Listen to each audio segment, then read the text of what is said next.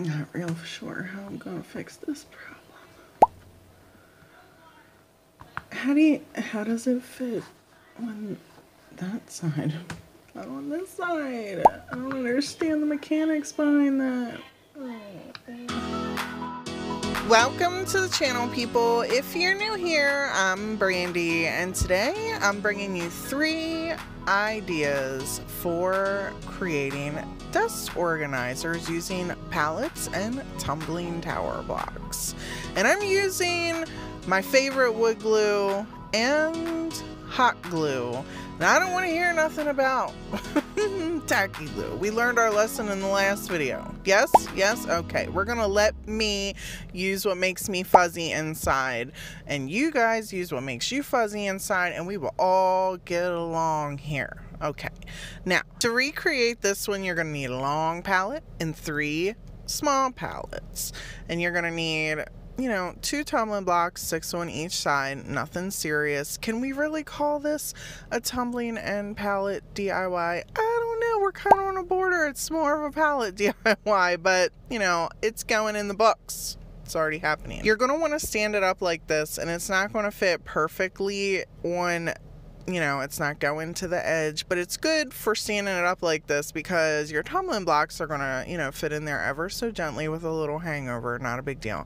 Now, if you want to, you can lay them long ways, but I thought this was a really cool idea to kind of condense your space. If you have a small desk space, you don't have a lot of room, that you could put your pens or your pencils in there. If they have grips, they're not fitting in here though, just to let you know. Like, they need to be skinny.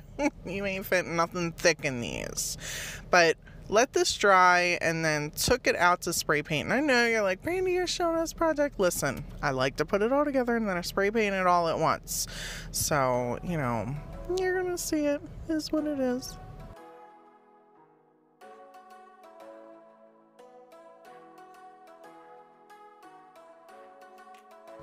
I was not real worried about getting like all the little crevices spray painted just because of the style that I'm going for here. I am going to be using these Dollar Tree transfers I found because it's like postal, and it just so happens that this is like a little postal thing. So I took these little wood rounds I've purchased at Walmart, and I just took some antique Waverly wax, rubbed it on there, and then we're taking this paper I got from Hobby Lobby and just kind of ripping it up. I wanted to use this, aesthetic to try and make them all match. So this way, if I'm using one in one room, one in the other, like, in my mind, they kind of all go together so there's no confusion. I don't do a lot of things that match in one video, so yeah, usually we got different aesthetics going on. It's just how I am. I like to give everybody lots of options. This I just happen to kind of customize more to my style. I like farmhouse and boho and shabby chic and a little bit of, industrial in there with some rustic. It's, I am very eclectic. So that's kind of where I was going with this. I took turns just kind of dry brushing the white and then some antique, and then took more of the Waverly wax, and finally, once it dried, I also put some Mod Podge over it, which you want to do before you put any type of stickers or transfers, because they will not stick very well if you do not do that. I'm sure most of you are familiar with the Dollar Tree transfers, and these new ones, ooh, I'm gonna probably get some hate in the comments, but I am in love with them. So I was super happy to see that they were postal, because this was for mail and for pens.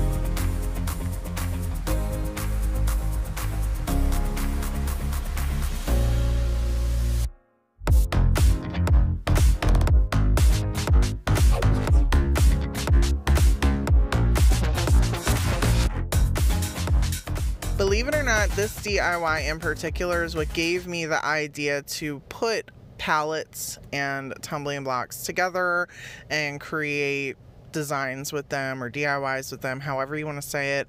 So I've been wanting to make this for quite some time, but wasn't sure what I wanted to do is a video to give you all content, and thought, let's just make a whole desk organization video. So to start this little board, this little pin board I like to call it, you're going to just take the small pallets and put 2 tumbling blocks together. You'll glue the tumbling blocks to make a stand. See how I glued them all together like this, and now I'm getting rid of all the hot glue dead remains that are useless to us. We're just gonna get rid of that.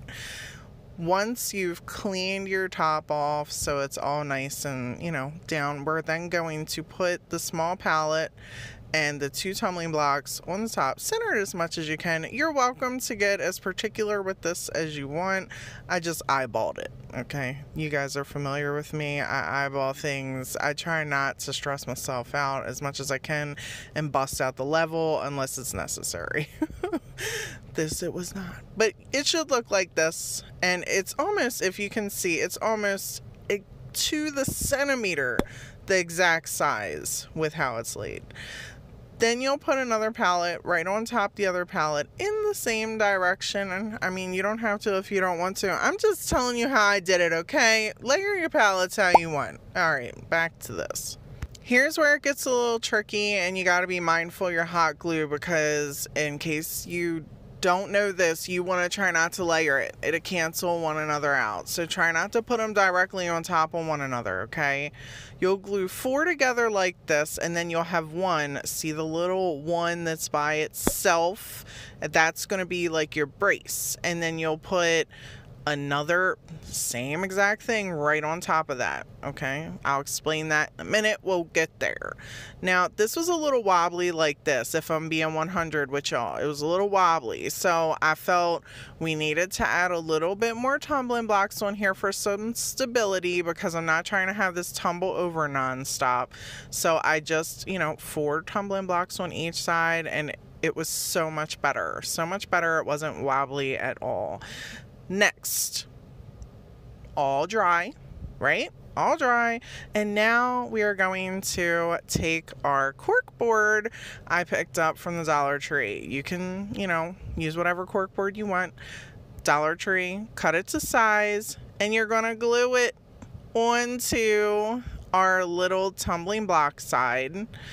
And it also has adhesive on the back. It's not a big deal if you don't, you know, glue it, because it sticks, but you know, glue, it makes me feel fuzzy inside. You add glue, okay? And you're welcome to put a little piece of paper on the back and you know, cover up the sticky part if you want.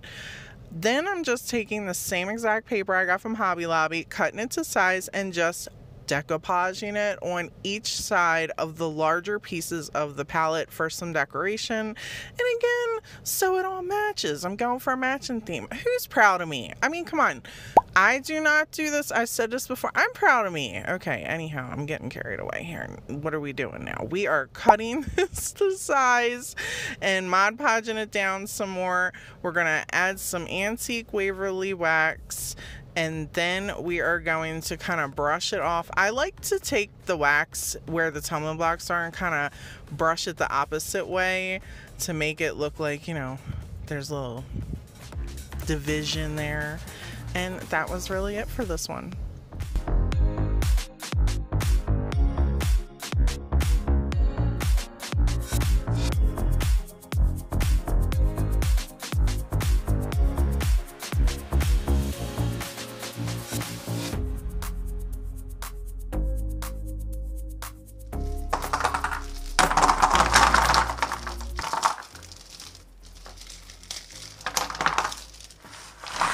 I know I am about to be seriously judged for this thing that I am building, but listen, just roll with me.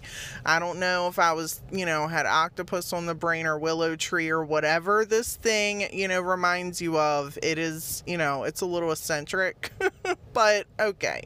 What else do you have to do? Just hang out with me for the next couple minutes. Come on. We're going to need one of the larger pallets, and then you're going to want to glue 5 tumbling blocks on the edge, you know, right behind one another like this. And then on this side, we're going to glue them standing up like this, all the way around. But of course,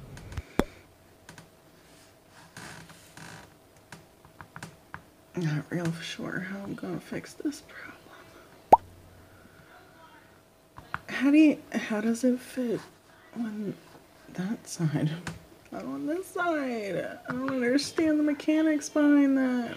Oh.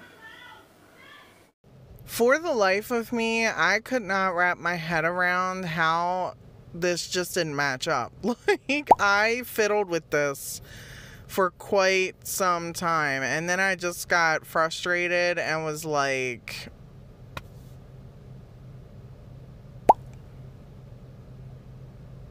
I had to walk away from it for a minute, and then I came back, ripped a couple pieces off, and I'm like, you know what?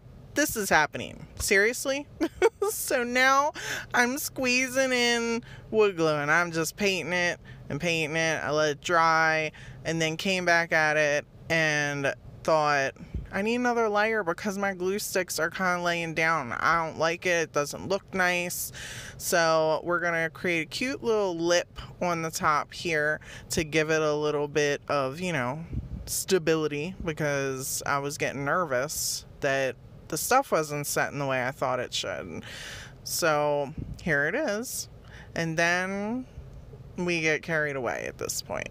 I'm like, I wanted to create something that I could hang my little Cricut tools off of. And if you want, on the left side, I was thinking of doing on the left side, creating like a little glue gun thing, putting a couple little extra pieces of tumbling tower blocks down there on the bottom of the left, so that way you could hang your glue gun on it. I didn't go there because I use Ryobi anyway, but just giving you all an idea. If anything about this inspires something in you, there's a little extra. I'm taking some dowels because I want to hang different size, you know, stuff on here. So I'm using different size dowels and cutting them to size. So for this first one, so I can just lay it right across the middle here, I'm going to also squeeze these 2 tumbling blocks on the side of it very, very, very tight, so it holds this in here, and then add more wood glue and place one on top so it's not going anywhere. Then I kept going up because I needed to fit more things on here. I want it to be able to, then I got the bright idea, like, oh, we can, you know, hang our little, you know, I can't think of what the name of them are, the clippers and stuff off the sides. And then we're going to be able to put our scissors on the top because it's long enough. And this was tricky because, and I'm sure there are other ways you can go about this, but this is how I did it, okay? Stop judging me. I feel it. I feel the judgment. So I put these in here, tried my best not to overlap the hot glue and the Gorilla Glue, and then came back in with, did I say hot glue and Gorilla Glue? I should redo that, but I'm just not going to. I'm going to just keep talking. My wood glue. Not Gorilla Glue. And then we're going to put a little tumbling block right on the top here.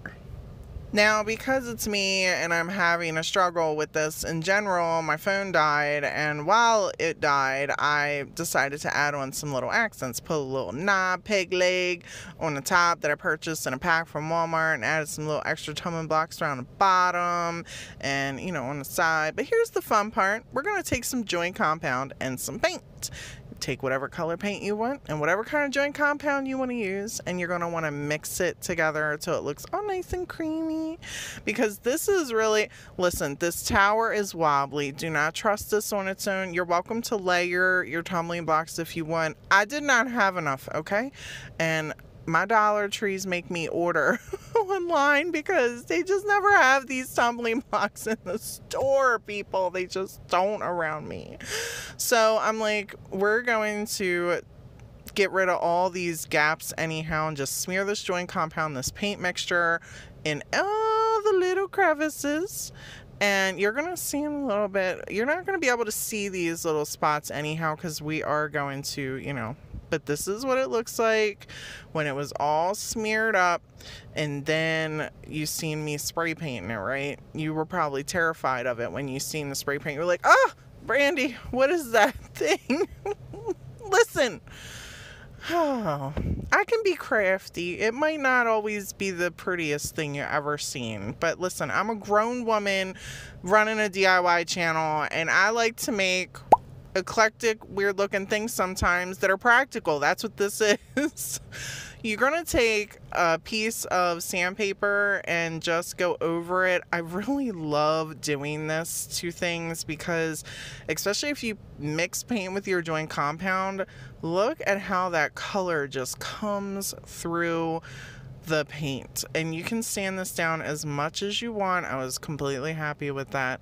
But before we go fixing the tower, we're gonna add some more of our Hobby Lobby paper and decoupage it on the bottom, so that way the aesthetic of all three pieces have some decoupage Hobby Lobby paper on there, and just then seal this all up with some Mod Podge, because if not, little crusty bits are going to be flying at you when you're trying to put things on there. You always want to seal your joint compound and your paint and stuff up, because it'll just, you know, it makes a mess, okay? Like, being real with you, messy.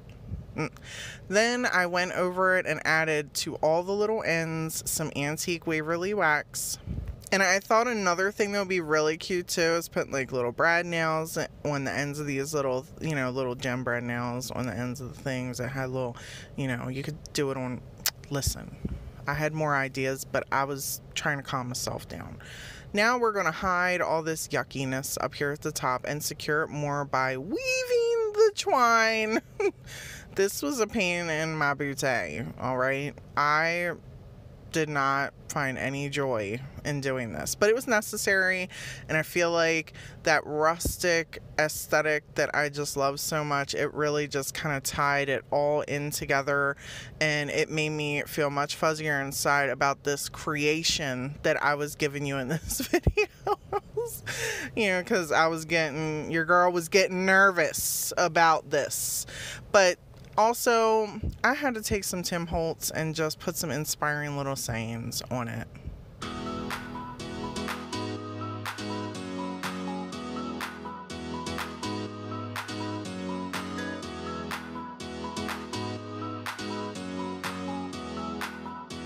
Thank y'all for hanging out with me today, people. I hope this last one did not scare y'all off. I'm actually kind of excited to use it. It's pretty compact. It'll definitely work for what I need it for. But, you know, to each their own. Until next time, bye!